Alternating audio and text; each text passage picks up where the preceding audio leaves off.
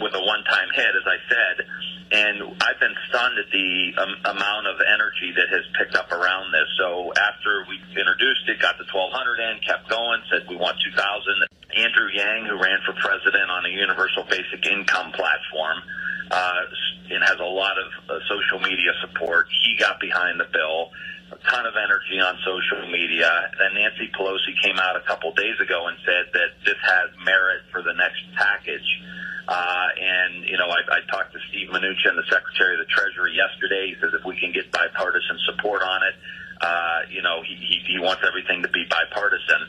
So it's getting a lot of momentum. So I think we're closer than we have ever been. But again, my plan says $2,000 a month for 6 months, then we reevaluate. But I'd like to keep it on until we get the unemployment rate down to where it was pre-corona level. We just saw another almost 4 million people filed for unemployment. We're over 30 million Americans now have filed for unemployment. So this, to me, is an absolute necessity.